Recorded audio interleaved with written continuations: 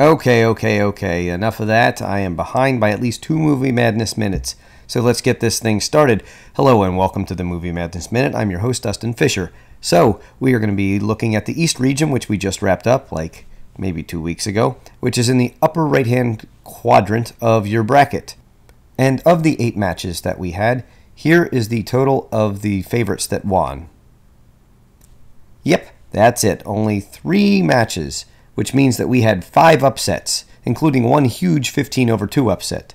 First, my cousin Vinny was like, I'm finished with this guy. And John Wick was like, whoa. And then Who Framed Roger Rabbit was like, and Inside Out was like, and then A League of Their Own was like, Are you crying? And Jaws was like, You're gonna need a bigger boat. And then Moana was like, Thank you. And the Blues Brothers were like, Let's go. And then Monty Python and the Holy Grail was like, Victory is mine. And Alien was like,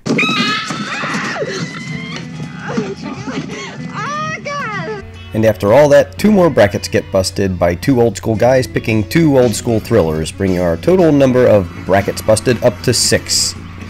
And right now, Amy Rice sits alone atop the leaderboard, although history has not been kind to those who pick Silence of the Lambs.